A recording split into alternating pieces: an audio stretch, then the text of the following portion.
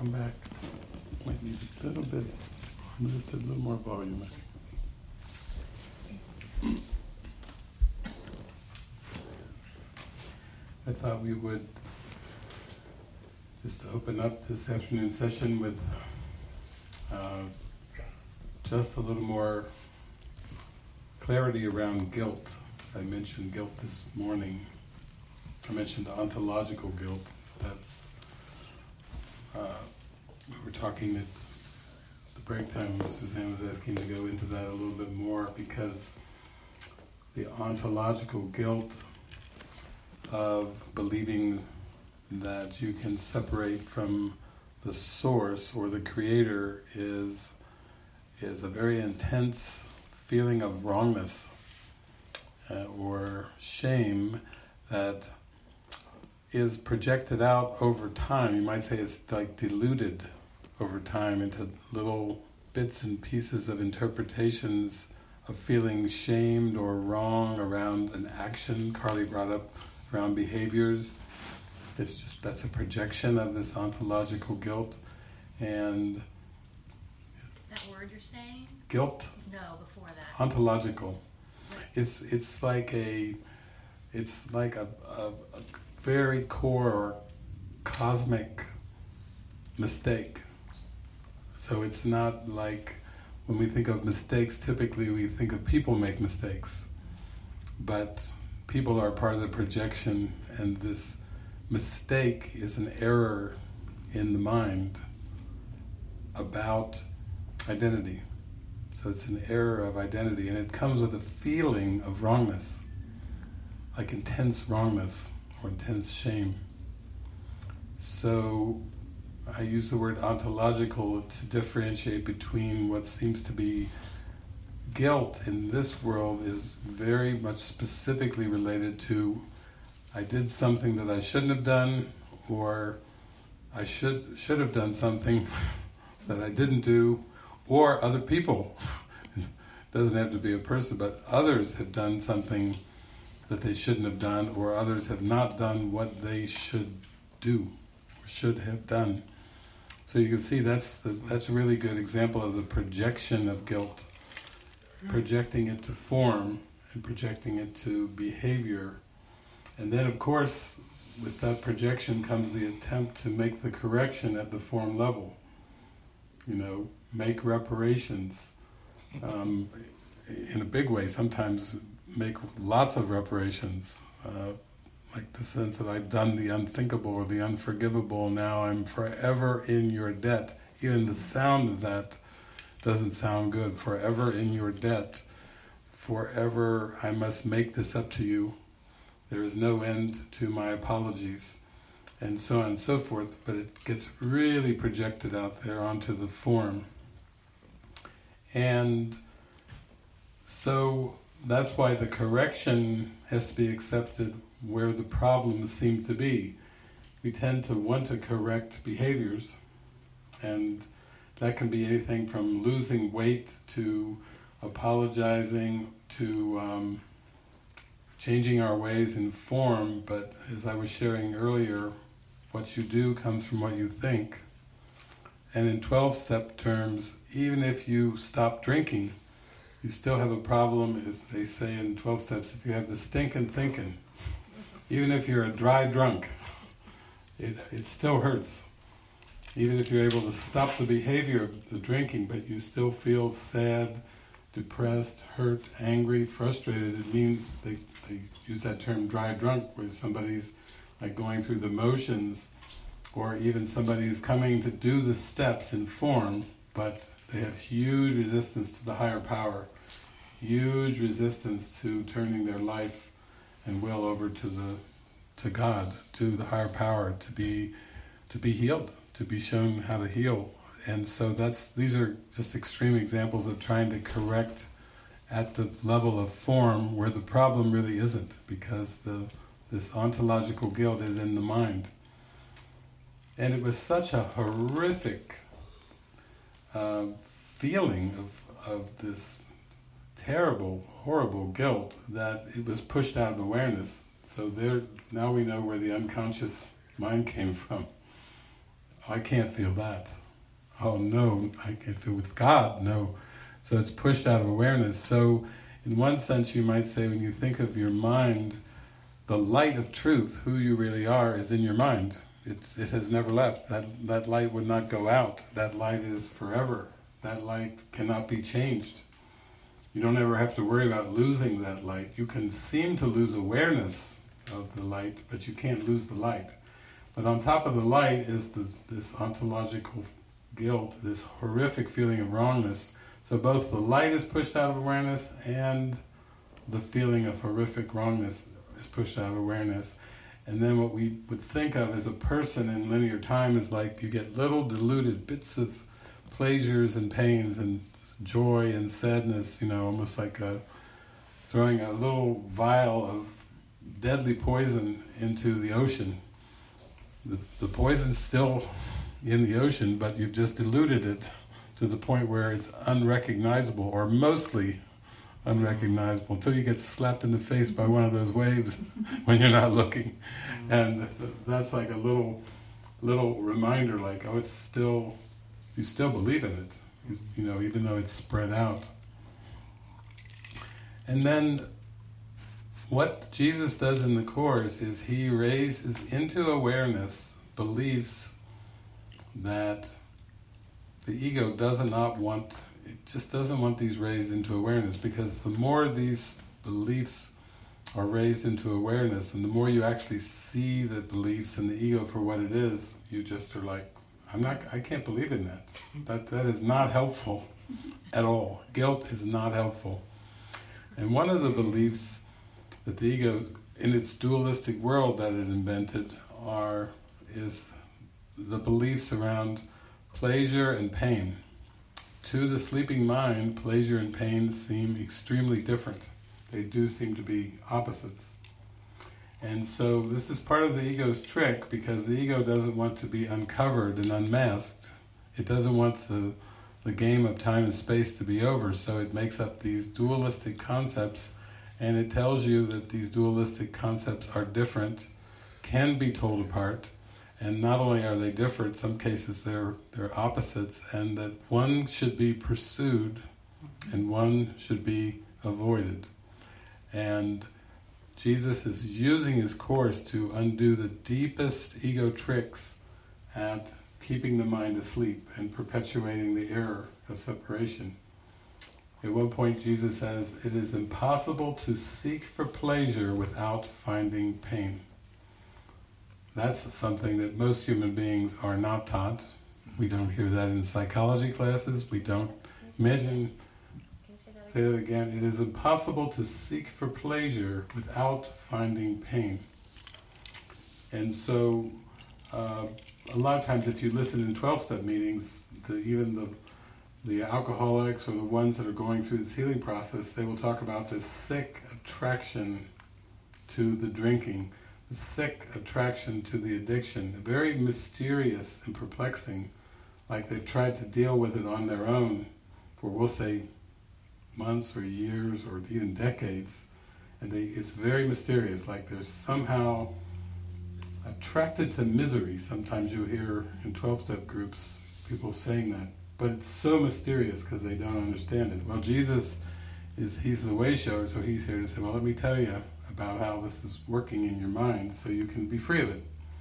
And the thing about both pleasure and pain is that they actually are the same, which is very much different from anything in the human experience, but they're the same because they share the same purpose. And remember how he said purpose is in the mind. So if the world was made by hatred and all these dualities and all these seeming opposites were all made up by the ego, then it uses the world and the tricks that it made to maintain the guilt by having the mind constantly attracted to the surface of consciousness, distractions, addictions, seeking for pleasure, having pain, more pleasures, more pains, and then it basically said, well, you're going to die anyway, so maybe you can have more pleasures than pains, call it a good day and die. But actually you don't escape the ego through the death. There's one part in the Course where Jesus says, the ego will pursue you beyond the grave. it's a death wish, and it's like a Freddy Krueger movie. It is, you can't kill it. You do not destroy this thing, and you especially can't kill it, because if you want to kill it, then it's like, good. Let's use some of that energy, that murderous energy, because it just perpetuates it and strengthens it. So of course it's the opposite of what Jesus taught, what Gandhi taught, nonviolence, turn the other cheek. The ego is wanting to perpetuate itself, but it needs the mind's belief and the mind's energy it's like a parasite, that if you totally saw the nothingness of the parasite, then it would be peace eternal. But we're going now to go inside the parasite a little bit to see what some of its strategies are. It wants to perpetuate guilt. It feeds upon guilt. It will not disappear as long as it is fed. If you can think of it as like a parasite, you wouldn't keep feeding the parasite of guilt if you wanted peace of mind. That would not be a good thing. So there's this curious thing called the attraction of guilt, where if you are attracted to it, you don't really see what the attempt is.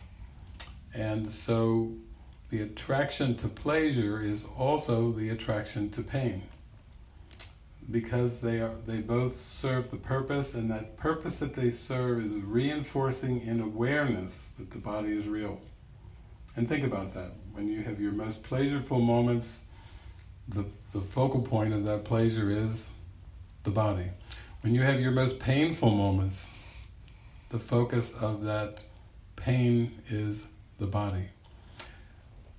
As I said earlier, this whole world was made to keep you mindless, and so the more you become aware of your mind, the more you start to experience, I would say, even the pains and pleasures start to feel more psychological, because you're just becoming aware that your mind is the cause, and you also see that your thoughts, which thoughts that you invest in, are the ones that are producing your experience.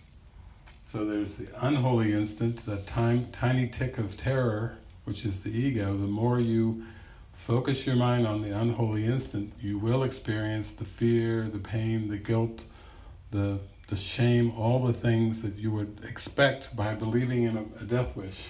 If you were objective and you said, wow, if I'm invested in this death wish, then these are the kind of upsetting emotions that I would experience.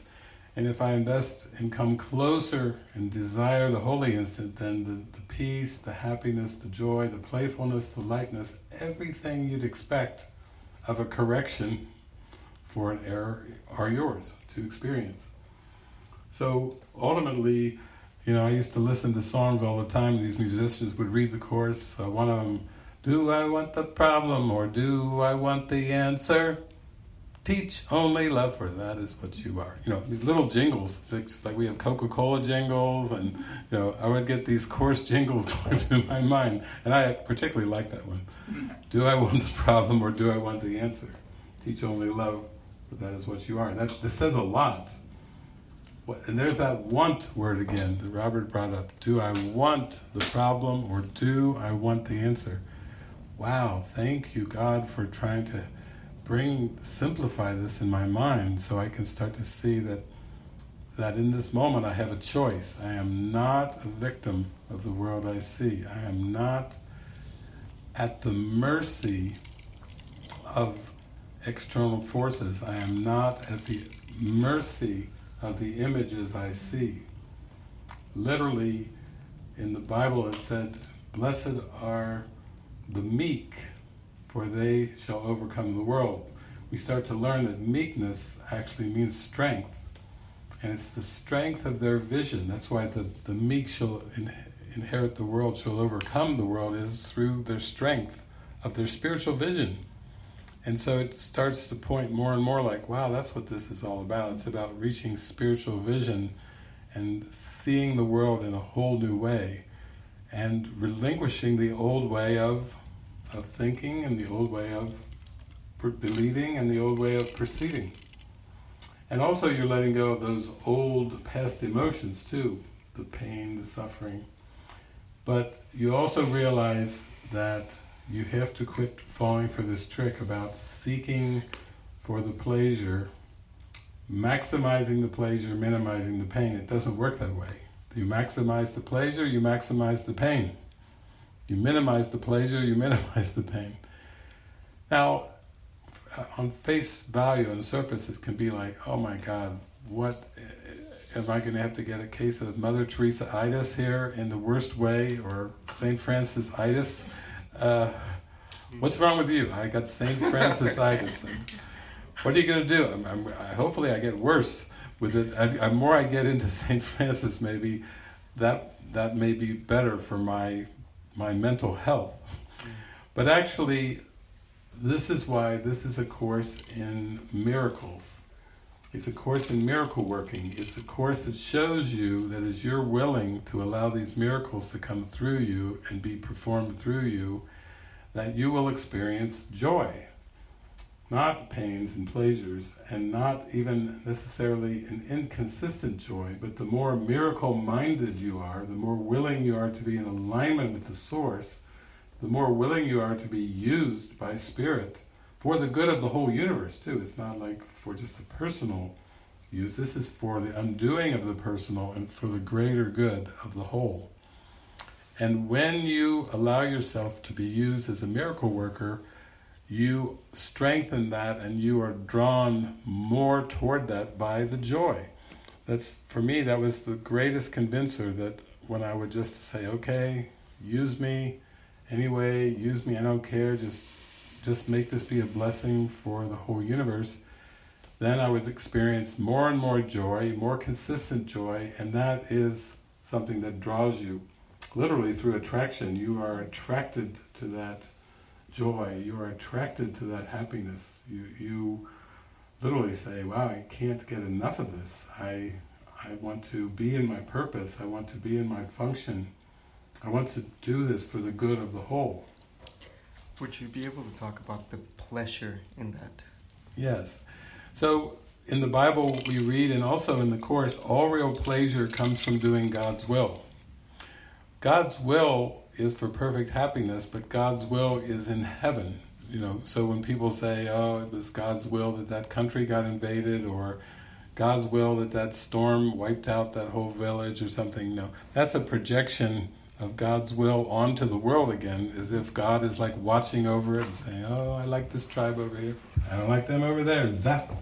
But, oh, you will prosper and live many generations, zap. And then, God is not anthropomorphic. God is not playing favorites. Oh, I like the Jews, but I don't like the Arabs. Or, it's just ridiculous to think of oneness and love, picking and choosing between the people and the things of this earth. That's not unconditional agape love. That would be very special, preferential treatment and love. So, in terms of the all real pleasure comes from doing God's will, you actually find that you have a calling, like Mother Teresa, St. Francis, all the saints and mystics. You could say with the shamans, they have a calling, and when they fulfill the destiny of that calling, there is a lasting sense of joy, but the joy is coming from the listen follow, from following the guidance, and the joy is coming from the alignment with Source. And it's not really coming from the forms and the things of the world. They can be reflections of that joy, certainly, but they are not the source or the cause of that joy. And so it's so beautiful in the sense that when you give yourself over, there's a lightness of being, there's an expansiveness, but it's also a sense of being sourced. So there isn't any sense of personal responsibility with it. There isn't any kind of sense of a weightiness or, oh, I've got to carry this load or anything. There's no sense of sacrifice with it. It's just very light, very joyful, and very freely given. And you also find that joy is distinguishable from what seems to be the little flits of pleasure that come from some kind of self-concept achievement, attaining something in the world, or building a new skill, or accomplishing something, or achieving something, which are these little blips on the radar screen where the ego is happy that you've attained or you've accomplished something new, that it kind of, if it had a face, it would nod in agreement, like, very good. But Jesus tells us the one thing you have learned from all of these ego accomplishments and so forth, that when you have achieved them, they have not satisfied you. You can always tell by the dissatisfaction that's associated, even with little judged successes or little judged pleasures. There's always a discontent or a feeling, is that all there is? Or there has to be more. There's a dissatisfaction, an undercurrent of dissatisfaction. And that's how you can start to notice self-concept things, where when you have achieved them, they have not satisfied you. In fact, I often go back to the Bible, but I remember that story with Jesus and the woman at the well, when Jesus is there and the woman comes to him and she sees just a Jewish man, and then whatever's coming out of Jesus' mouth, he's telling her all about what's going on in her life, and almost like reading her mind at the well. And that's the one where she goes running off because she thinks she's encountered some kind of a prophet or something, because he runs back and says, he told everything about me. And Jesus actually said, call your husband. But she didn't have a husband, she had many men. So she was a little freaked out by just call your husband, because he was like, he knew every thought in her. But in the end, she does bring him the water to have a drink, and then Jesus throws one more beautiful line, drink of me, and you will never thirst again. That's the divine spirit, the Holy Spirit, saying, drink of me. It's for everybody. It wasn't just for the woman at the well. It was for the whole universe. It was for everyone. Drink of me and you will never thirst again. Drink of me and you will know your true self. You will know true contentment, true fulfillment. You will not know lack. You will not know need. You will not know want. You will know in the fullness that you are the meaning that the whole world is searching for. Who you are is the answer to the riddle. Who you are is the purpose of this world. And when I first read that in the Course, I was whoa. You are the goal the world is searching for. Never heard that from Mom and Dad. Just did not come out. Imagine that. You really could soar if you heard that when a teenager. I had a rough day. I think, you are the goal the world is searching for. Okay, I'm important. I'll keep at it then. I must be really important if I'm the goal the world is searching for. That's the way the Spirit sees it. Who you are, not a personality self, but your spiritual self is the goal the world is searching for. Not for the bigger, better, faster, more. Not for what can I accumulate, what can I possess, how can I leave my legacy for future generations, and on and on and on. It's self-realization is everything. It literally is everything. So when we talk about this attraction to guilt, it doesn't help analyzing it. It doesn't even help just to know the concept, but it starts to point you in the right direction. That's why it's so important to give your mind over to miracles. That actually that is the purpose. That is our vocation, is to be miracle workers. That is the purpose of A Course in Miracles. It's training miracle workers. And I have to say, it's really good training, even though at the beginning, I'm sure I had the same reactions that most everybody would have, like, miracle worker, are you talking me? What do you mean? I mean, there was no training in my Bible school. We were not trained in Bible school to go out and be miracle workers. That would probably have been seen as arrogant, like, who do you think you are to think, Jesus did the miracles 2,000 years ago, but, you're just a human being, and, you got to survive and make the best of it like the rest of the humans. But this is a Course in Miracles, and it's actually training the mind to be very consistently miracle-minded, to be on the ready, to be open. And I'm not talking about parting the Red Sea and turning water into wine and so forth. There will be some reflections that are very out of pattern that come along on this journey, so you're not to be shocked and surprised when these kind of experiences happen. You shouldn't, be like Bruce Almighty, when he parts remember the bowl of tomato soup, and he parts he has a moment in the restaurant where, you're not to get so distracted by parting the tomato soup or anything that happens, but those kind of things can happen. There are supernatural or out-of-pattern experiences, but it's more like just take it in stride, because there's a much greater goal, which is knowing who you are. Don't get distracted by psychic abilities, don't get distracted by any kind of seemingly manifestations, powers, personal powers, telepathic powers, anything. Even with those, it's like, don't get shocked by them, but just remember, oh yeah, this is a part of a greater context of me waking up to know who I am, and I shouldn't put any kind of personal investment in these things and think that I'm better than anybody else, because I'm just learning how to truly communicate. And communication is natural as a child of God. Full communication is very natural. No private thoughts, no people pleasing is very natural to a child of God. And so I would say also that as you're drawn in towards the light, then in the parable of David, what seemed to happen was I was drawn more and more to making myself ever more available to be used in a larger plan of helpfulness, is a way of saying it.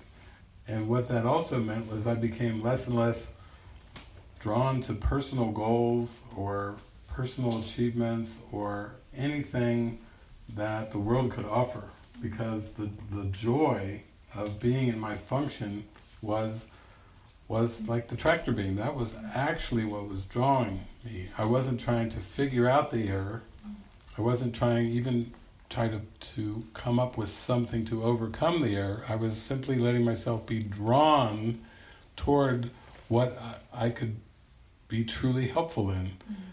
And I did memorize that prayer at the beginning of the Course. I am here only to be truly helpful. I am here to represent Him who sent me. I do not have to worry about what to say or do, for He who sent me will direct me. I am content to be wherever He wishes, knowing He goes there with me, and I will be healed as I let Him teach me to heal. So I took that to heart. I memorized it, and I even would practice in the early years whenever I would come to a doorway. Didn't matter whether I was going to visit my grandmother, to the grocery store, to the bathroom, to a house, walking to a Course meeting, I would pause quietly before I would go through every single doorway in my life. I would pause and I would use that quiet prayer internally only in my mind to set my function. So I would walk in there with the purpose of being used as an agent of healing. Not to walk through those doorways to get something, not looking to receive something in a worldly way. For example, the grocery store. You go to the groceries, you think, well, I'm going there to buy the groceries. Jesus is like, yeah, well, don't worry, the groceries will get bought, but you're not here for the groceries. You're here to extend healing.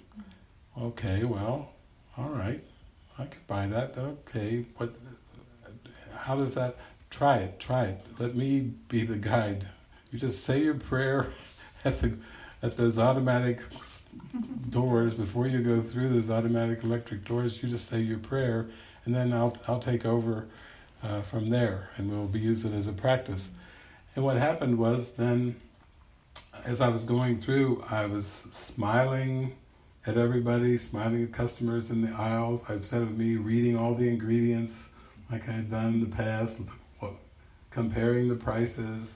It's quite a ritual to go shopping. We've all got our little shopping rituals, and you get in there and get the job done. Another thing was time for me. Get in, be efficient, get what you need, and get out. So there was a pretty strong time pressure on the whole shopping experience. Lots of preferences. Instead of going through there, what would you have me shop for today? I went in there with either a written or a mental list and the time pressure, get in and get out. And then when I would get to the checkout line, pretty much I wasn't smiling or talking to people at all when I was shopping. I was basically getting around there, being efficient, getting the cart filled up, and then doing the game at the checkout, which is the shortest line. Which line's moving the fast? It's like, Jesus is like, oh my God, what an agenda. What an agenda you've got. You're here to forgive, and you are trying to play master shopper instead of mastering your mind, mastering the ego. You're trying to play master shopper instead. And then the more you do it, you start to realize, wow, I've got a pretty good agenda for a lot of things. It's not just the grocery store. I've got agendas for this event, that event, and no wonder I am maintaining this self-concept, because I have so many different goals, and they vary with situations, but it's always for some kind of personal attainment, achievement, recognition, personal salvation, personal something, and the personal is the core of the problem. The belief that I'm not spirit, that I've taken on a personal identity. So for me, it became very, very practical, and not only for myself, but I would read books that Jesus would guide me to, and start to get lots and lots of witnesses that as long as I step back and I let Spirit lead the way, then it was a very flowing, happy, joyful experience. And to the extent that I was coming from a personal self-concept with an agenda to try to accomplish something in the world, it always had its problems. It was always difficult. And that's why fame has its difficulties, fortune has its difficulties, hedonism, living a life just seeking to maximize pleasure, it has its difficulties. Even becoming an intellectual, I have not really met many happy intellectuals. Even the scribe of the course, who was an exquisite intellectual, she had a brilliant intellectual mind, but she had enormous difficulty with this course that she was scribing. The ego was kicking and fighting and screaming all the way until the day she seemed to die. It just was. She accomplished what she was given to do, her assignment, for the good of everyone, but also the ego was quite stirred up, riled up about this book. It was like, oh no, this is like taking your whiskey straight instead of on the rocks. There was no diluting this. This was coming straight at the ego, and really as the answer to the ego, showing the nothingness of the ego. And the ego is so arrogant that it reacts to that, to the light.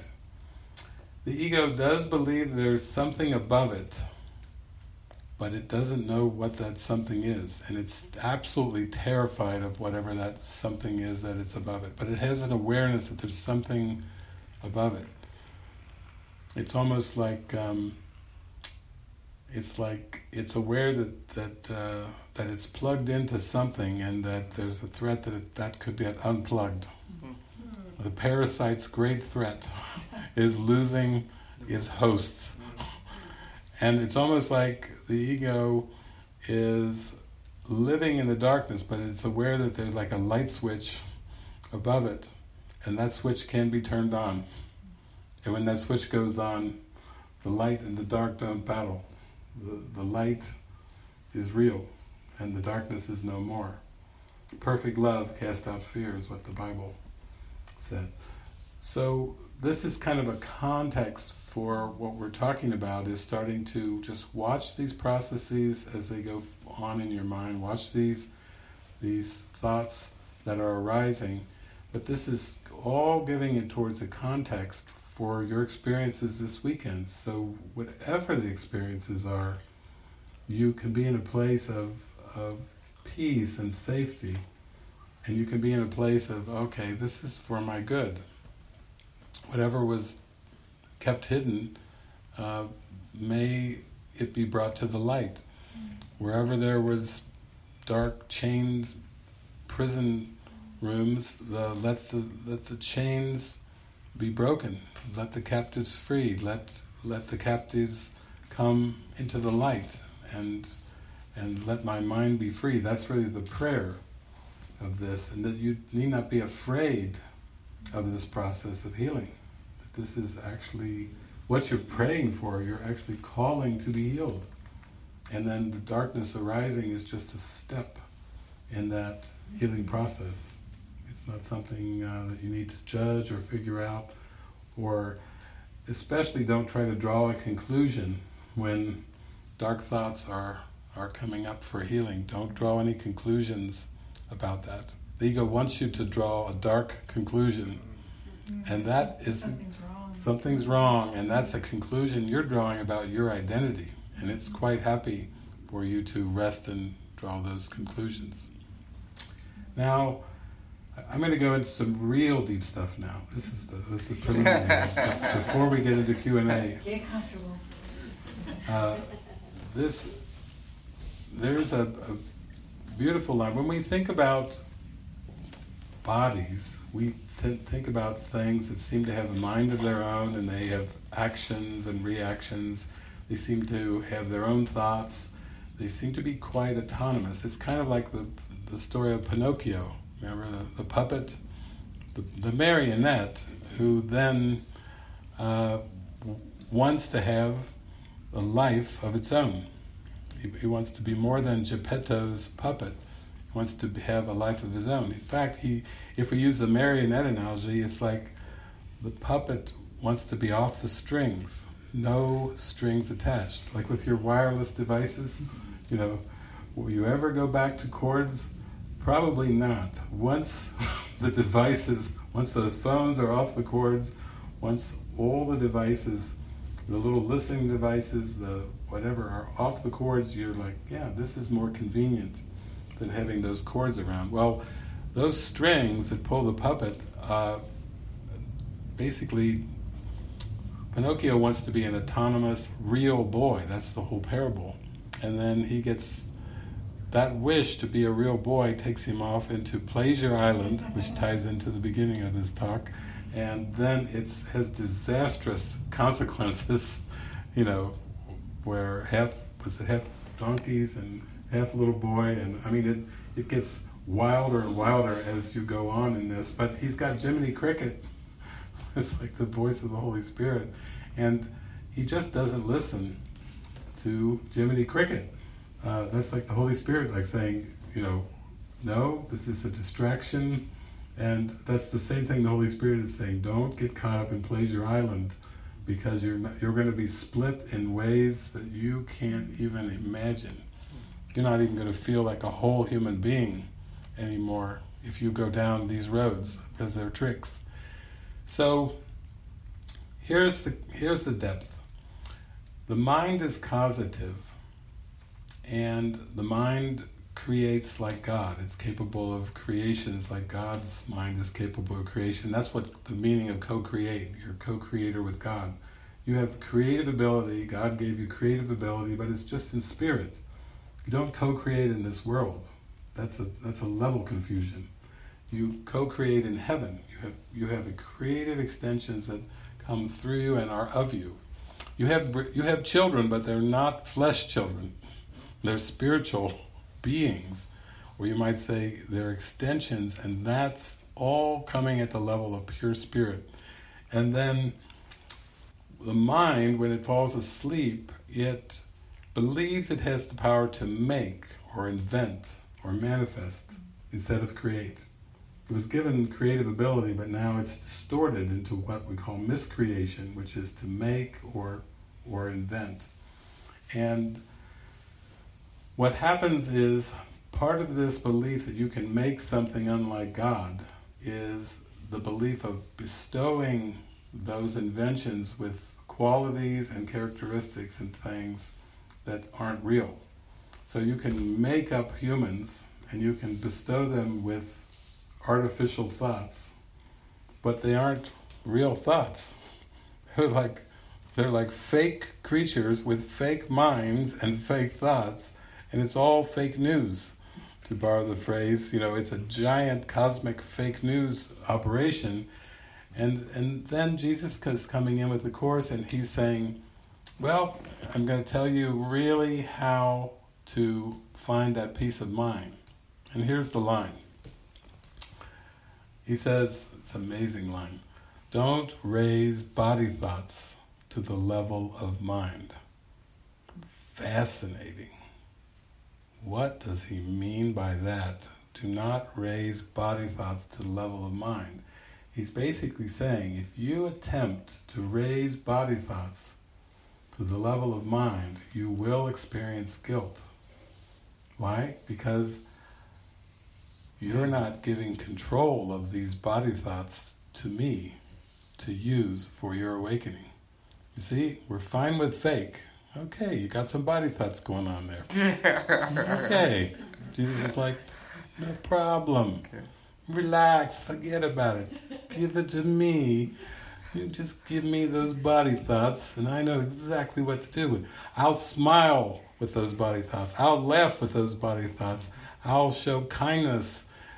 You'll get a really good case of Mother Teresa-itis if you give me those body thoughts, because I know how to use those body thoughts, which aren't real, by the way, but I know how to use them to unwind you from your belief that they're real.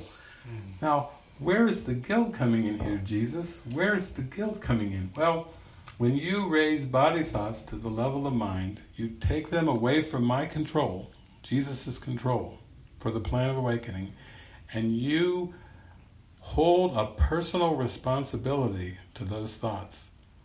You feel guilty because you feel personally responsible, which the ego made them up. Remember, the Holy Spirit can use whatever the ego made, but instead of giving them over and saying, here, you use them for the greater plan, you claim responsibility, accountability for these unreal thoughts that aren't from God, and then that's where the guilt comes in, because of the wrongness feeling.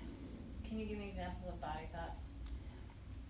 Well, let's say it relates to thoughts around certain foods. We talked about the Australian licorice, but the Australian licorice thoughts are body thoughts. I knew you were going to go there. But we could say sexual attraction thoughts. We could say, look at the range. You just go down to the bottom of Maslow's hierarchy, his pyramid, and you can find at the bottom, you can find a lot of needs, wants, that are part of the human condition. It could be thoughts around climate. It could be thoughts around temperature. It could be thoughts around the way the body looks, or body image thoughts. I'm too fat, I'm too skinny, I wish I had thin elbows, or whatever. It could, whatever there's a huge variation. We talked about the pedophile thoughts Robert was bringing up. We could talk about the huge range of body thoughts in all their shapes and sizes and forms and wants and likes and preferences and so on and so forth. There's a huge amount of body thoughts. And even, let's say you're out at night one time on a clear night and you're looking up and you're gazing at the stars, and you find this one star that's quite bright, and then you start thinking, wow, I wonder how many light years away that star is. That's a body thought. Light years away from what? The body. You see? Or you can start to but the scientists are telling me that ball of gas has burned out, and I'm just watching, the light is just receiving me from so far away, and I'm just seeing the star now, even though they're telling me it's gone. It's already burned out. me. Who's the me that's perceiving the star and thinking all of these thoughts about how far away is the star? That's all self-concept thoughts. They're all body thoughts. So this would relate to actions like, for example, when we're talking about the pedophile thoughts, but you could take any kind of distorted body thoughts that, the ego basically is very uncomfortable with body thoughts. Even though it made them, it can get quite uncomfortable. There's only so many orifices and holes and pores and things, and there are certain fluids that are supposed to go into certain orifices and holes, and certain things that can go in and certain things that can not go in. Whether you're talking about a top orifice or a bottom orifice or whatever, there's a lot there. Some are called appropriate impulses, and some are called inappropriate. You see how the ego is pretty good. It even breaks apart the appropriate things for bodies and the inappropriate things. There have been people burned at the stake for some of the things that were spoken about or said, or actions that were done. People labeled as witches and label vicious.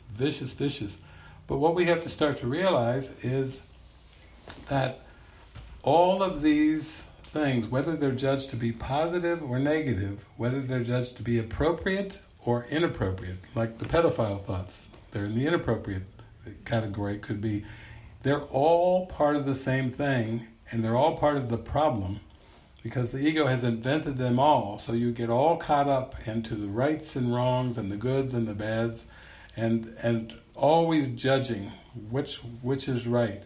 And Jesus says everyone who comes to this place and makes a self-concept is always judging the good and the bad and trying to hope that it has more good to outweigh the bad. What a dark system. What a dark system. You see how religion can be misused to play on that. Here's the good things, you go to heaven. Here's the bad things, you go to hell. It's up to you. But, before I came, I was reading on the news about the Mormons had come out and said that you're not supposed to drink coffee or any coffee product. You can't have any coffee product. In fact, don't go in a coffee shop. Don't go there. I was telling Svava, I said, well, here's some of the extremes now on the other side, where it's like there's all these things about what's good for you spiritually, even, and judging coffee and coffee products to be on the not good. And then other places, could be the flip side. So here's the key. Do not raise body thoughts to the level of mind. If you hold on to these thoughts and you give them reality, you're going to be caught into this catch-22. Is it good or bad? Is it right or wrong? And there's always uncertainty about those thoughts, and then there's going to be guilt by attempting to raise body thoughts to the level of mind, because you're attempting, when you raise them up to the level of mind, you're attempting to give them causation. But just remember, God didn't create these thoughts. How can you really raise body thoughts to the level of mind if you reach the level of mind and you realize God creates love. God is love. God did not create the body. God did not create linear time. God did not create anything of the cosmos. But as soon as I take that on and I say, oh, it's real, you see how that's usurping the creator of reality and saying, no, I know better, God, and I'm concerned about this orifice and what happened to it and what went in and what went out, and I've got the evidence now, and I don't know if it's a rumor or not, but I even heard that. It's going to go churning into more guilt because it's still trying to usurp the creator by giving reality to something that doesn't have reality. Now this, I've never given a talk quite like that, but this also gives more credence and more belief to the importance of mind training and to the importance of expression sessions and altar sessions, because initially, wasn't that what we set up for the altar session, was whatever thoughts you've got going on that are churning in your mind, you feel guilt, shame, fear, doubt with, put them on the altar. In a sense, that's saying you're just giving them back over to Jesus, back over to Spirit, the Holy Spirit. Here, take this from me. You know what to do with it. And you see how that brings us back to guidance too. It's not saying that you're not going to have these thoughts, but it's saying that if you give them over, then the Holy Spirit will use everything for your awakening. Are sexual thoughts right or wrong? Are sexual attraction thoughts right or wrong? Well, you're asking, it depends on the purpose for which they're used. Are you going to give them over to the plan, the higher plan, and that knows exactly where your mind is, exactly what you can handle, exactly what will be helpful for you? And if you give them over, then you can trust that your guidance will come and will reflect that higher power, that wisdom. And now we're getting down into the real details, because it's just your willingness to not raise body thoughts to the level of mind, but instead to hand them over, whatever they are. It doesn't really matter. The Holy Spirit's not going, oh, well, that's a shameful one. How long have you kept that hidden? How many years? The Holy Spirit does not think like that. The Holy Spirit's like, oh. I mean, I remember in the Bible one time, some of the stuff in the Bible, I just was like, oh, I was so turned off by. I just was like, oh. One of the things in the Bible was, vengeance is mine, saith the Lord. I was just like, vengeance is mine, saith the Lord. And then I get to the course and Jesus says, that is simply reinterpreted. Those thoughts of vengeance do not belong in your holy mind. Give them to me. I was like, oh my God. If you can reinterpret vengeance is mine, saith the Lord, into a positive affirmation, you are the Lord of life. I will follow you. Because the initial reaction was, the terrible thing. And then Jesus, here's the reinterpretation.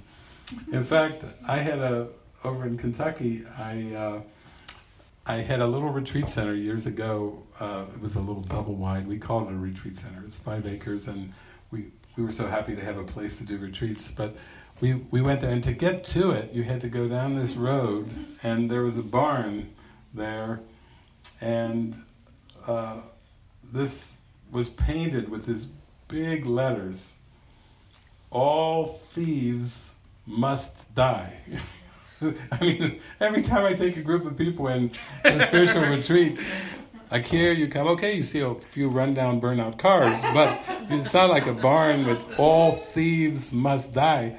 So I would take a whole car load by, and inevitably 2 or 3 people would get back, and then we get to the gathering and they go, and by the way, what is the meaning of that sign that we saw down the road?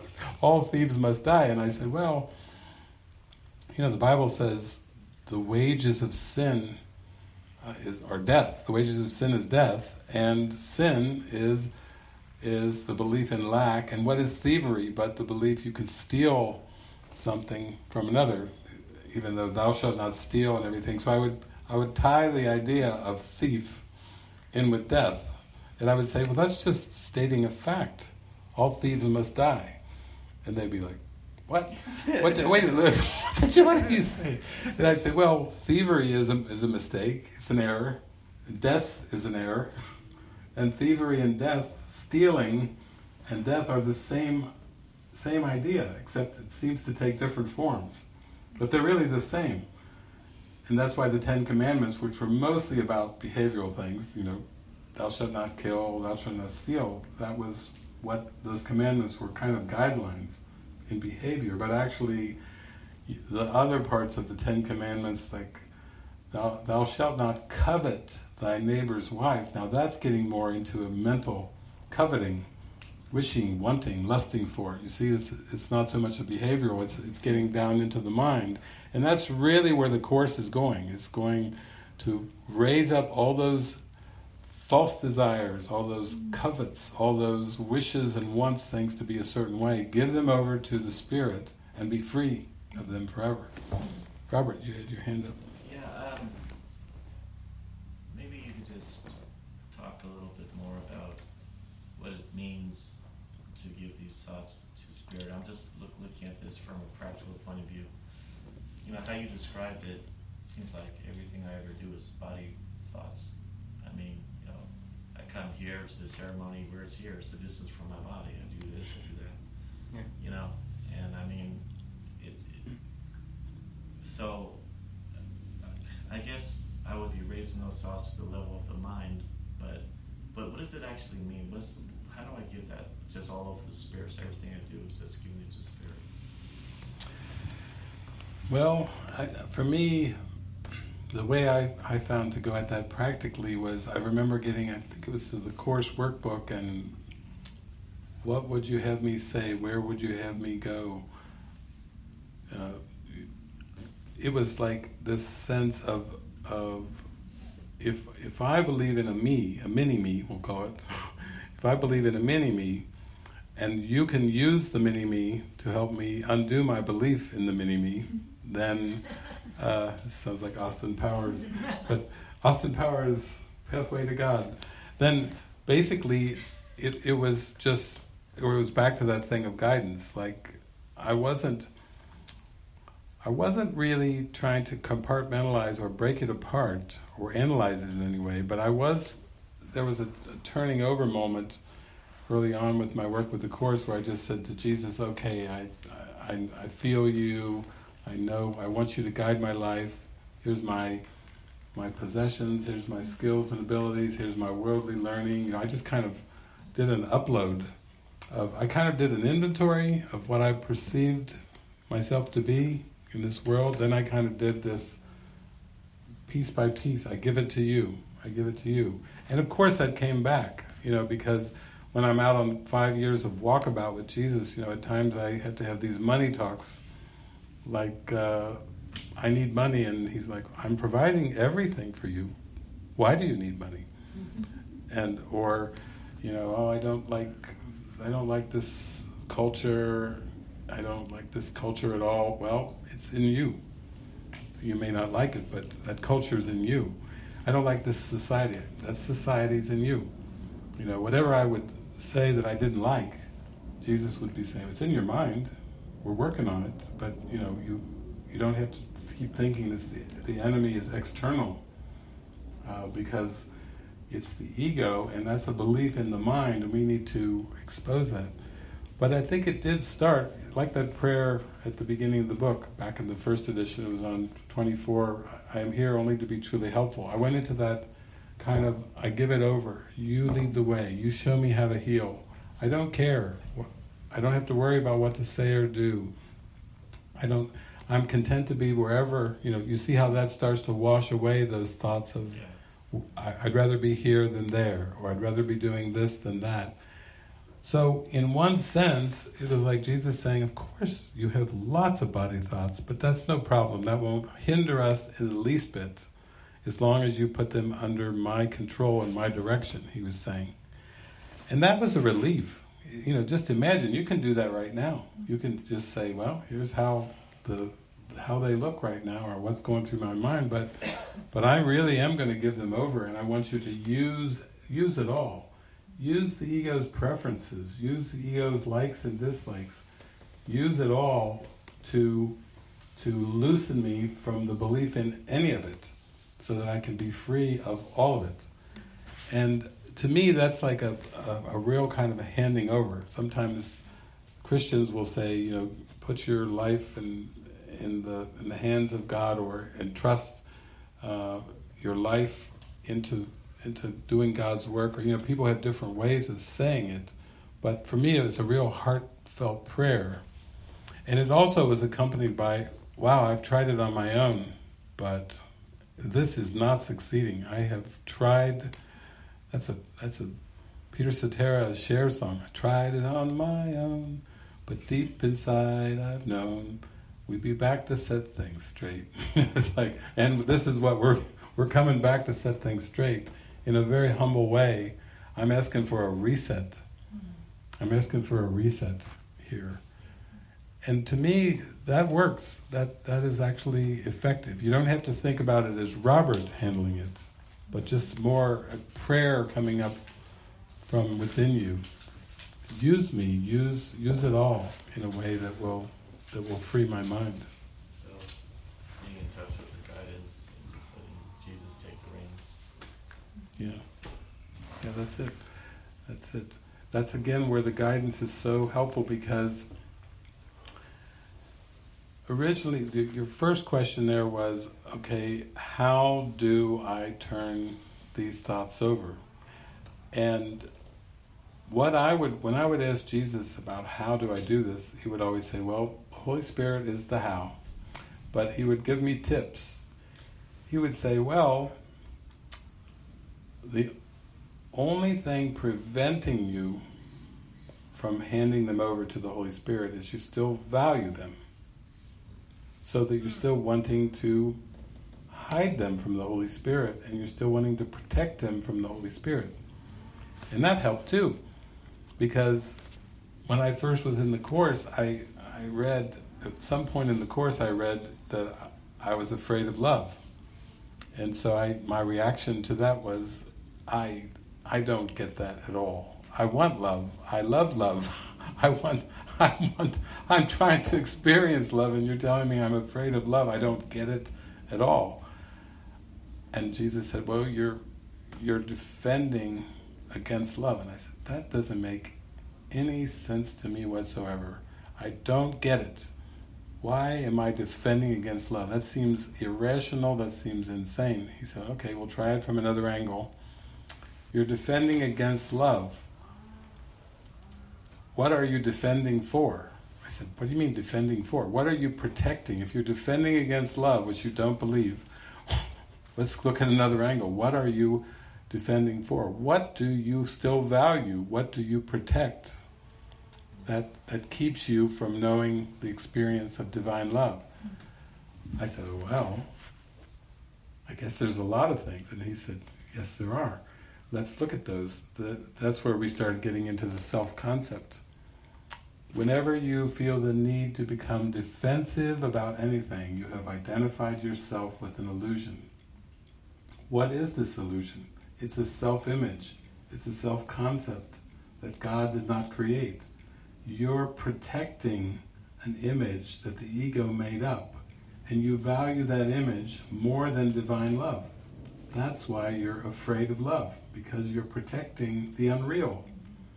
So, in answer to your question, how do I give these truly to the Holy Spirit?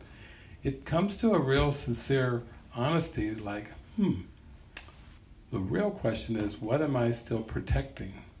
And why am I protecting it? I started to go at it more from that angle. And as soon as I started to come at it from that angle, then every day Jesus was saying, something would happen, I'd have a reaction, I'd feel constricted, defensive, or whatever. Jesus would say, you believe in something that you value there more than truth. What was that you just noticed? Well, I thought the driver was going too slow in front of me. Oh, too slow. Okay. Time. You've got a real time concept going there, you know. If it's all just under my control and it's perfectly orchestrated for the good of the whole, why are you concerned about slow and fast? At one point, I was, after 10 years of university, I was trying to be efficient, and Jesus is like, who said efficient according to whose standards? What's your definition of efficient? And I said, timely. He said, there you go again, time. Well, things have to get done. Oh, do they? Oh, do they? Are they under my control or your control? And then, sometimes I have to rush. Jesus at one point said, no, you never, ever, ever in your life again have to rush. Ever. And to the extent that we give it over to Jesus, to the Spirit, that is the end of rush. You never find yourself needing to rush because you feel like it's all part of an orchestration, it's all getting handled. There's nobody judging slow or fast in our mind. That's just the ego trying to throw more guilt. So that's another duality, slow and fast. Not fast enough, not slow enough, not gentle enough, too harsh. You can see the ego is just, these are all body thoughts, like trying to tell the universe, like, no, you got it wrong. Yeah.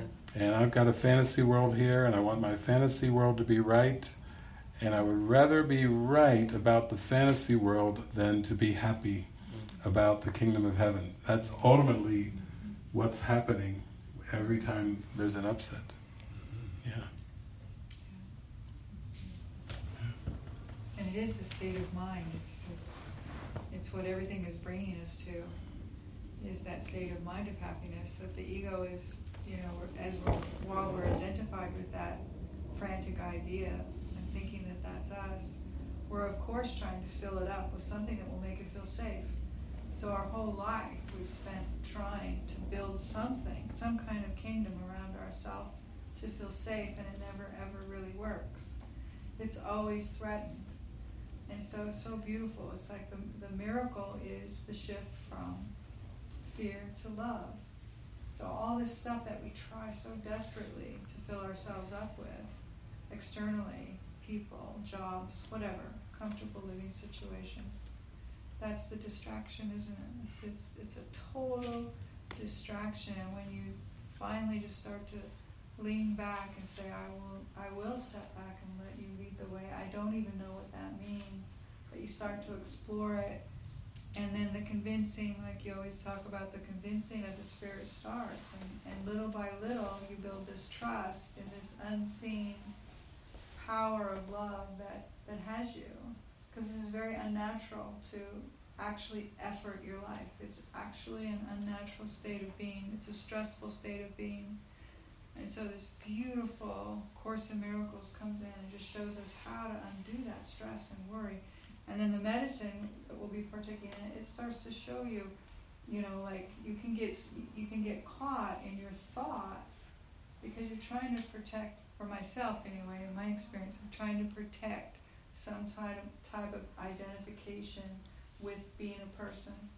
And as I let go, then I'm able to be opened up to the truth of who I am. But while I'm hanging on to that construct, and and you mentioned the fear of love, who would ever think that we're afraid of love? But I've seen it. I've seen this deep fear of this light that dissolves the self-concept. It's like, in Buffo, that's what I really experienced, like with the last thought that I thought. It was like this, almost like if I stay holding on to this thought, then I'm going to loop in absolute terror. And as soon as I let go of it, it's just like complete heaven. So it's just hanging on to these ideas that we think are going to bring us happiness, It's the tiny mad idea, just completely, running around frantically, like this will make me happy, that'll make me happy, this will make me happy. And so that's why for a long time I just would have this one simple reminder: does this support my awakening or doesn't it? And then I had to get very precise with it, like, or is it a distraction? And so there's innocence underneath it. It's like it's just kind of an ignorance of, we don't know who we are. We didn't come in with an owner's manual. Nobody explained it to us. It's like, but now we have this almost like handbook out of hell with the Course in Miracles. I mean, honestly, for those of you that are not that familiar with it, it gives you step-by-step instructions on how to actually unplug from this fearful thought, this tiny mad idea that we've actually separated from our source. So it's just very beautiful, that it's like this frantic idea, and underneath it, it's just seeking for love, but can never find it. It's like looking for love in all the wrong places. Mm-hmm. Yeah. Yes. Oh, I was just. So you're just stressing. Body thought.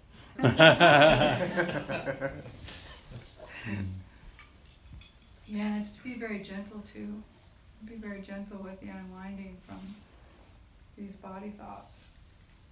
Like even, you can maybe share a little bit about like Helen Schuckman with the, was it green pantyhose and a certain coat that she liked, and Jesus just really, we call it whims. Like the whims will come in as you practice and you devote your mind more and more to the truth.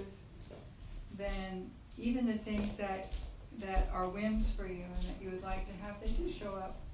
I mean, when I came into community, I absolutely thought I was going to be in a sacrificial situation. Like I was going to sacrifice nice restaurants, going to hotel, whatever it is, vacations.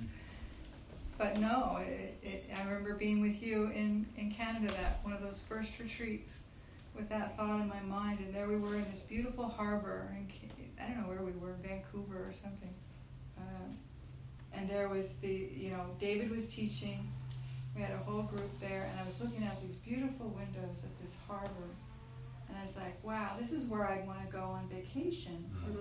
But it's even better because I'm here listening about the undoing of the mind, that was a passion as well. So it's like, there's this constant convincing that starts to happen. But you don't set it up. It will be set up for you. Because it wants to show, the truth of who we are. It's just waiting. It's almost like, just turn towards me. I'll thank you. Yeah, it's a good kind of example. You know how the Bible says, seek ye first the kingdom of heaven and all else will be added unto you. All those whims and things that you think, wow, that would be nice, they can be added unto you as part of the guidance, as part of listening and following and doing this for the whole universe. Like with Helen Schuckman, she liked green pantyhose, she liked a certain kind of Organa winter coat. She was in New York City, and also she would only pay a certain price. She wanted it used, and basically Jesus, as a time-saving device to get back to the dictations, said, I will tell you exactly where to go in New York City to get your green pantyhose and your Organa coat, paying only this price. Now that's a form of manifesting, you could say. You're working with your mind, and Jesus, instead of like Sai Baba materializing the green pantyhose and the Organa coat in her closet, that probably would have freaked Helen. She's a research psychologist, and she might have cut off the transmission. Cease transmission! If my husband finds out I'm manifesting green pantyhose and coats in my closet, never hear the end. Oy vey. Never hear the end of that one. So you see how it has to come in a way. In that sense, it was a time-saving way. But it's the same for all of us. I have found the same. I know, Svava, we have so many things, over so many years, things just come in. I was traveling one time, I think in California, doing a whole series of gatherings with Armel.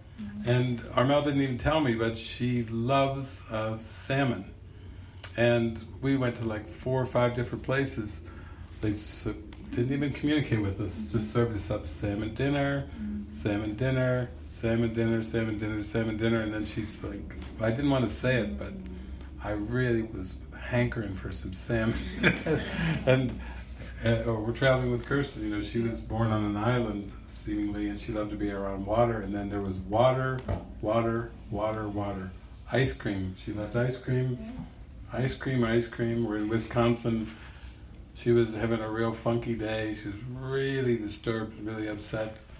And so Jesus just told me, just take her hand and walk her over to Dairy Queen. She's never been to a Dairy Queen in her life. So she's like really having a bad day. Took her hand, we walk across the street, we go into Dairy Queen, and there's nobody in there. Just this guy with this little red hat, all puffed up. Oh, welcome to Dairy Queen. He's so happy to be working at Dairy Queen. He's just so happy to be of service, and he's got one person in front of him, Kirsten, who's never been. So I walk up behind her, and I looked him in the eye. He said, how can I help you? I said, she's from New Zealand. She's never been in a Dairy Queen in her whole life. I said, show her what you got. She said, well, we got breezes, and we got this and this and this. You know, he was like, set him off for 5 minutes. He was so excited. And then I think she maybe got like a blizzard with, I don't know, Reese's, and you know, she got pick what, you know, have it your way, you know. And then she's like, and then when we left there, guess who was happy? Kirsten. She was thrilled. She was out of her funky day. But see, that's when you give those body thoughts. You don't. Jesus is not saying, okay, sit her down, have a counseling session with her. Jesus knows what's going to work. Dairy Queen is going to work without a doubt, and he uses those body thoughts to bring about a sense of lightness and happiness. And the spirit always knows what's best. It's like the human mind, the mind is asleep. It's the problem. How is it supposed to know what's best in any situation when it's made up situations? It's made up situational thinking. It's like one quantum experience, and the ego has broken it to all these separate situations, and then it's got meanings that it's given to all the different people and all the different situations, and you can't see the tapestry, you can't see the whole when you're focused on the part and the agenda of having the part be a certain way. So that's the fun part. We have many, many, many parables to just share of, okay, you give your life over and then what happens next? Well, good. We talk about those situations, those parables. Sometimes those are much more helpful than metaphysics, because the mind, that's why Jesus spoke in parables a lot 2,000 years ago, because people could relate to them. If he just came and said, the kingdom of heaven is within you, seek not outside yourself. Good afternoon, good evening, and good night. And then poof, we wouldn't have a Bible, it'd be like, I was hallucinating. I saw some guy today, he said a few things and disappeared. Oh, forget about it, that's impossible. But no, he was reaching the people, talking with the people, living with the people, living with the apostles, living with the group of women. There was like a women's corps of like 70 women that were supporting Jesus, that were kind of written out of the Bible, but they were there supporting him everywhere he went. They were so strong in support, but that was the experience, actually living it and demonstrating it in human interactions with everyone. That's what we're called to do, is demonstrate it in what seem to be our lives in form.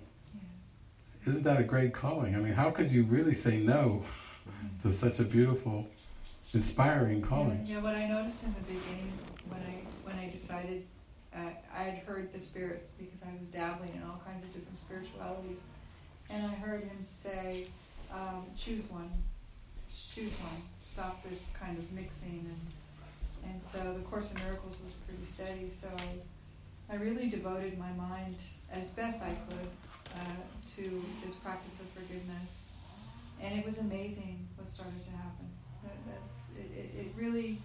It was like all I wanted to do was stay centered on that, and then everything in form just came up around me, really, like a whole spiritual retreat center was built without my effort.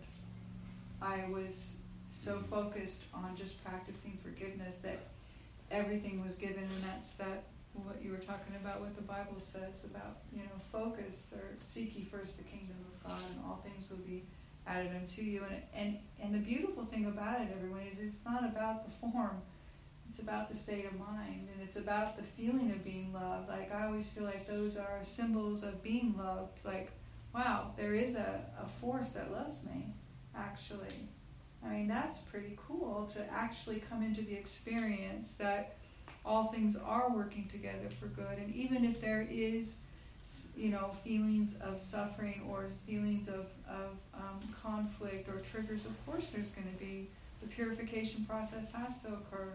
But that's what the practice of forgiveness is to see how it's wholly untrue in the end as you transmute it. But if I just focus on forgiveness, I don't even have to think in an effort way about anything. It just shows the way. And it's just so beautiful. And we could write books and books on how things work out in the form as the mind is focused on the truth. It's just beautiful. And those They are always fun work parables. out better than you can imagine. Like Oh, you yeah. try to plan it and think this and that, Oh but my when gosh. God comes in, it's Oh, miraculous. it's so much. I mean, Willow, she's been having this desire to live in a yurt. Hello. For the last 3 retreats, we've been in the most amazing, and I mean amazing yurts. In Yosemite, we had a private lake with a, I mean, it was just like, she's her whim, you know. It's like a month in yurts. Not just any little old yurt. It's like, so it's really lovely to share that.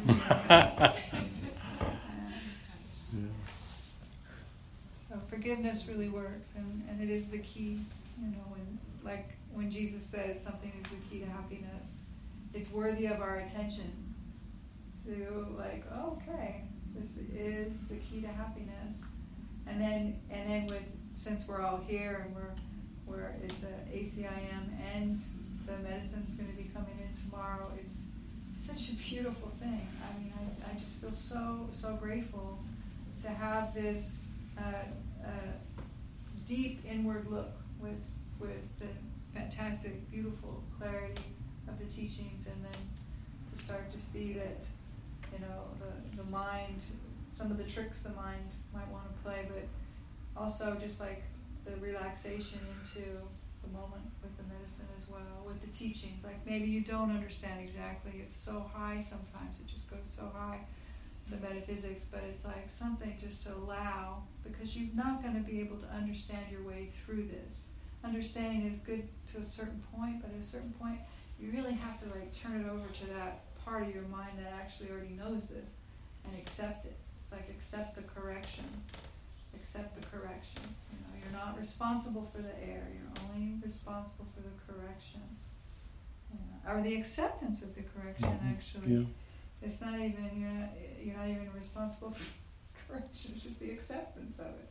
So it's very gentle, really, but the mind just wants to hang on and hang on. So we're just loosening as we go along. Yeah. So is there anything else any questions for These David? videos, you're videotaping this, are they going to be available to us? There's a lot of material. Yeah, it's a lot of material. We'll put it up on YouTube, sure. Okay. Yeah. And if there's any question or anything that you don't want, just let us know. You're not being videotaped, but even if it's your voice and you don't want it, we'll snip it out. Thank you. Curious in terms of meditation and tuning into spirit and this voice and giving into these teachings, what techniques or commentary you guys have surrounding that, specifically in regards to meditation, in the spirit of some of the silence that we're partaking in right now. But it was interesting because I had experienced a number of different types of meditation, but I remember when I was reading the text, I did get to the I need do nothing section in the text. And Jesus mentions meditation in there. He even mentions long periods of meditation in terms of a number of techniques he comes up with. And basically he calls them tedious and time-consuming. These are the perennial techniques that for generations have been used in Jesus' commentaries. They're tedious and time-consuming. They will work because of the goal that they're set for, but all look forward to future release from a present state of mind, a present condition. You can see that's where the error is. That's why they're tedious. He not only tells you they're tedious and time-consuming, but he's saying there's such a future emphasis on these. It can involve postures, breathing. It can involve many, many, many techniques. He comes out and says, your way will be different. So now he's going to give a way that's better. It's a time saver, better than these very traditional techniques. And he said, a holy relationship is given you as a means for saving time. And then he describes a holy relationship. He says, you and your brother are together. He's still using symbols of the world, you and your brother, but he's basically saying, you're one. You are the same one. And that recognition of that experience is so essential. It's absolutely essential. And this is a means that's given you for saving time. So he's saying, here's holy relationship.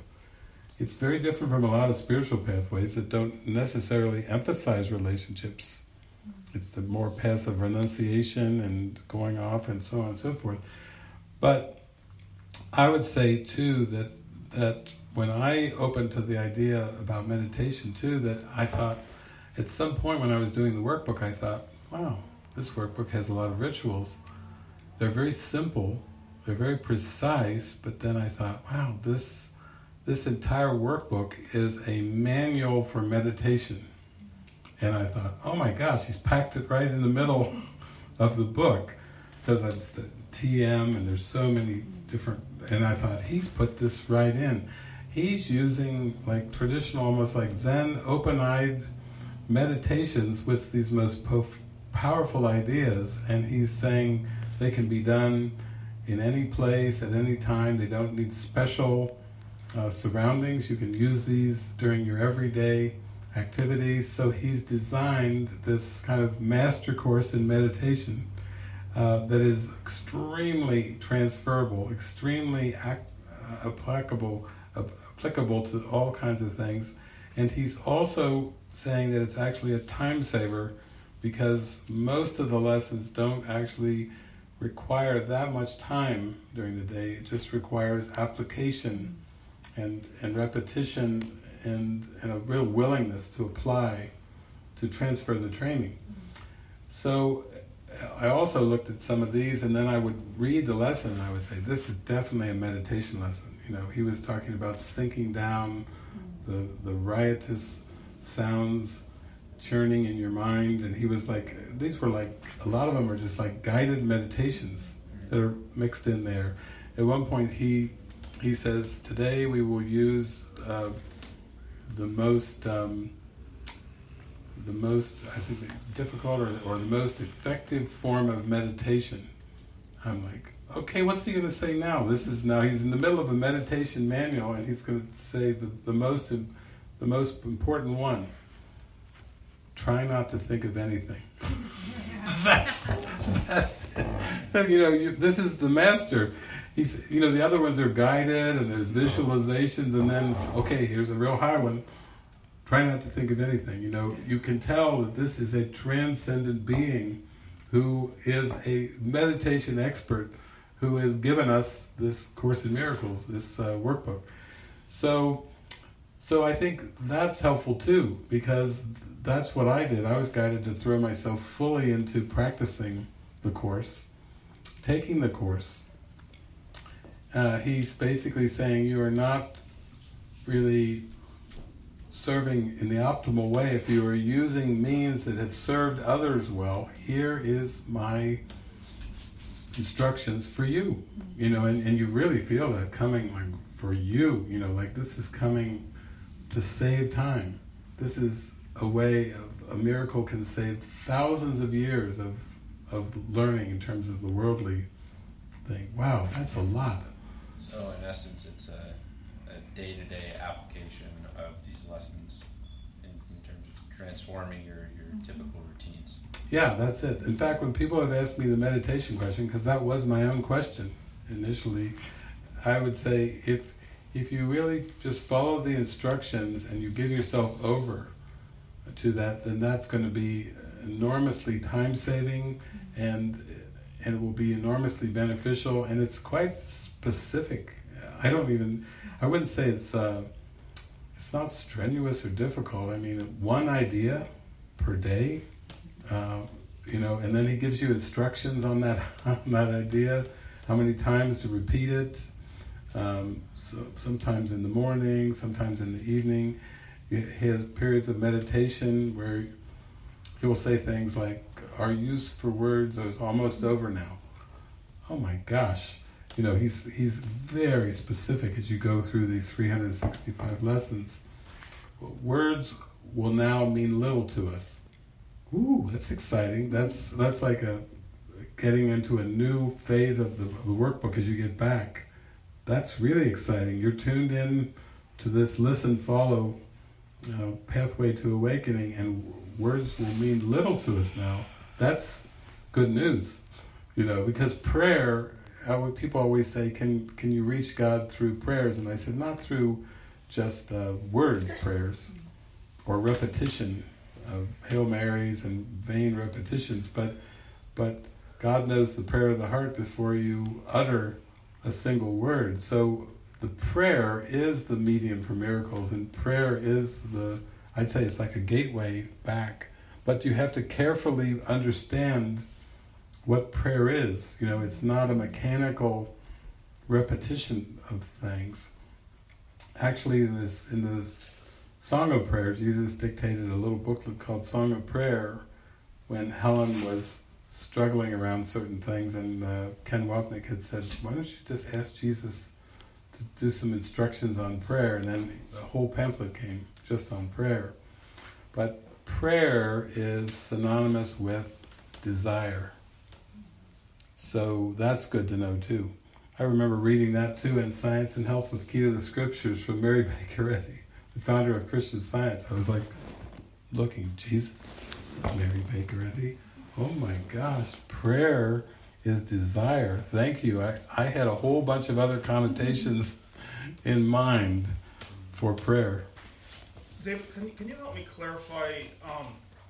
I have spent most of my life in 12-step programs because of in my story there are addictions, and they included alcohol and drugs. So that's primarily in our culture. The first thing they do is 12-step programs. And then, as I graduated into the Course in Miracles, I seem to have one issue that I get stuck on, because I still go to 12-step programs because the community is so valuable, and this community is becoming as valuable, if not more. But in the language of the 12 steps, it says, we became willing to make amends to all people we had harmed, or something along those lines. I know you're familiar with this 12 steps. And from how I read that, in countless stories, people get up on podiums and say, well, I've gone back and I've apologized. I was wrong. But at some point, that's just not matching the language that Jesus uses from the 12 steps, because it still has this, and it may just be a stepping stone, but it still has this energy signature of guilt, of separation. Of saying of the sin. I'm a sinner and I did this. Now, but it's a very muddy area for many of us who have had who are and there are many of us who are graduating into the Course in Miracles with this 12-step foundation. Do you have any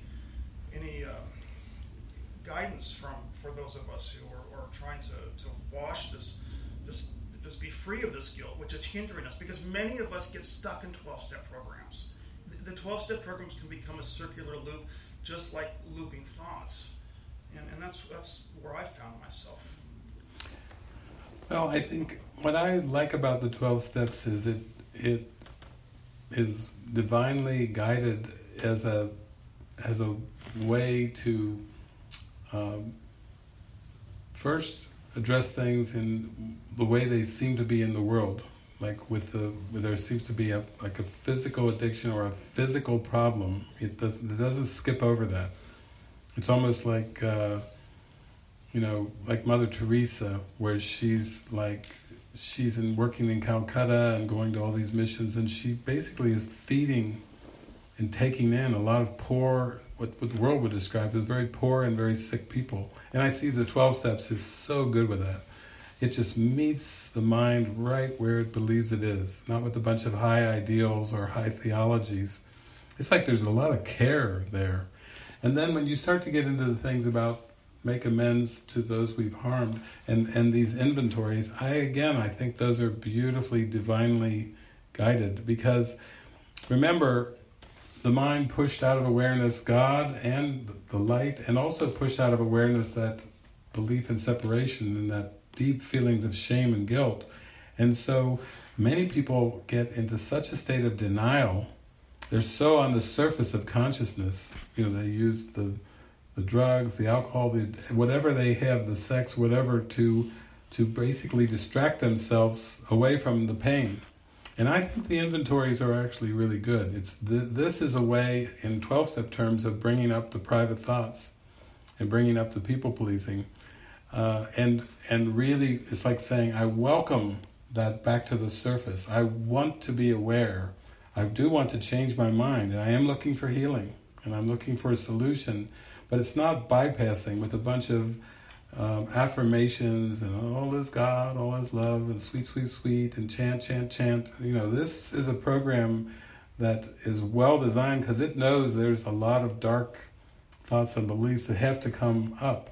So I always have a great appreciation for that. And even when it says make amends and reach out, isolation, when the mind gets in denial, it also gets into extreme isolation. Oh, I can handle it all. Oh, I'm forgiven, I'm saved. I'm saved. That salvation is there for sure, but it runs really deep. You have to let go of everything that's blocking that salvation. And the thing I notice about a lot of religions is there's such a focus on rituals and things you're supposed to do or not do on the surface. And a lot of the religions, they simply do not acknowledge or get into the unconscious mind. I mean, even Scientology, which has got quite a bad name for many people, there's a sense of auditing, there's a sense of the unconscious mind. That was acknowledged in there. You gotta love any kind of spirituality. Even the work that's being done here is acknowledging there's unconscious beliefs that have got to be exposed and released. And to me, that's closer to authentic spirituality. That's closer to going through the darkness to the light. And of course, it's frightening to the ego. So at some point, the ego will try to latch back onto the surface, latch onto rituals maybe that served earlier, but it's like going through the same old motions. That's like with all spiritualities, there's a tendency to want to go back and cling to the good old days.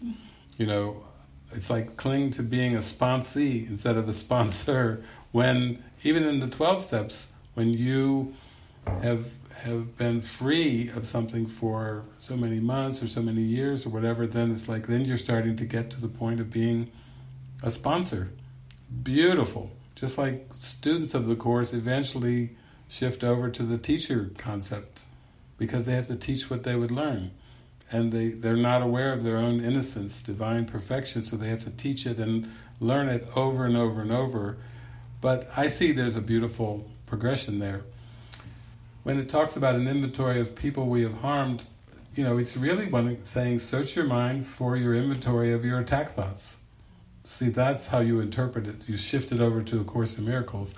It's not that you personally have harmed people, but it's just that there's these thoughts in the mind that didn't come from God, and they do need to be exposed, and they do need to be released. And that's a beautiful thing. In fact, it's lesson 23 from A Course in Miracles workbook. I can escape from the world I see by giving up attack thoughts. Well, hallelujah. There it is. It's right there in print. The whole key to awakening. Lesson number 23. You could say, I can escape from the world I see by giving up grievances. Or you could throw another variation. I can escape from the world I see by giving up judgments. Wow. That's what he said, judge not. That's what he said 2,000 years ago.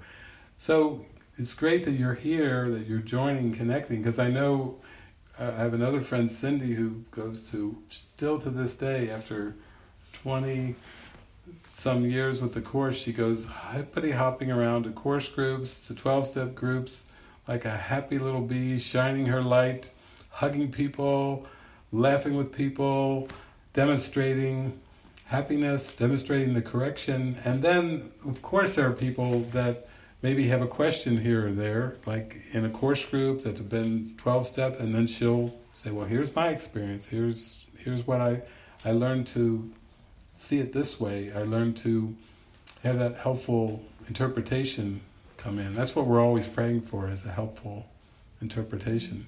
We're really not here to see differences. We're here to experience the miracle of our love and connectedness. Yeah. So thank you, Kenneth. Yeah. Beautiful. Oh, yeah. Yes. Question. First, when I was thinking about coming here, I was all in, and then of course I woke up the next day full of doubts. And so I was meditating, and I heard a voice that said, "Take my hand and come to the mountains." So I said, "Okay." But what keeps coming, I think, lesson 138, paragraph 6, it says, "Solve this one, and all the rest are resolved with it." And I think I might have answered my question yesterday, why Jesus said, "Solve this decision," because I love figuring things out, solving things. It's like I'm going to get to the bottom of this, no matter what. And I think when you're solving, you're not making it unaware, you're trying to figure it out. So I was wondering if you had a comment on that. Yeah, that there's the solving part involves like a two parts, where one is let me recognize the problem so it can be solved. And then the next lesson is let me recognize my problems have been solved. So it's like he presents it in two simultaneous or consecutive, one after the other, workbook lessons. And basically his reasoning is that even if you have the answer, and he says, which you do, it won't help you. The answer won't help you if you've misdefined the problem. It would be like trying to put a square peg into a round hole, or vice versa. It's not going to fit, because you have to apply the solution or the solving where the problem is. And projection is always the attempt in this world to see the problem as if it's outside, as if it's on the screen, and not in the mind. To take it in. So that's beautiful that you have this deep desire to get to the bottom of it. And I did an online retreat recently where I just focused so strong on this one theme that you're bringing up. I mean, really, I just really went at it for all the sessions. Into the experience, you have to come first, even if you have the answer, it won't help you until you come first to the admission that I have a perceptual problem. Why is that so important? It's because the mind, with the ego's advice, is saying you have relationship problems, you've got health issues, you've got financial issues, you've got all these many problems. It's funny, I just listened to that and I keep hearing you say stubborn. Yeah. I just heard that a couple days ago. Yeah, that's like it could be a stubborn resistance or a stubborn refusal to really look at the lens. Instead, focusing out on the specifics that you see through the lens. So sometimes I've referred to it as like cracked perception, because the cracked part really is a visual, like a cracked window. If you were looking through a cracked window, you would really see that you need to replace that cracked window with a clear window if you're going to see clearly. But the temptation of the ego's world is to start to see the pieces and think that you need to pick up the pieces, fix the pieces, change the pieces. And, that's the temptation of the mind. That even there are a lot of very bright, loving, even Course in Miracles teachers that are still a bit focused on changing the world. Even though the Course itself says, seek not to change the world. It's very specific. Seek rather to change your mind about the world. That's saying, acknowledge first you have a perceptual problem, and then accept the solution to that perceptual problem, which is healed perception or unified perception. So that's really a good point that you're bringing up, because as long as you're not admitting that it's a perceptual problem, then there's a huge tendency to try to, look for the correction wherever the correction is not.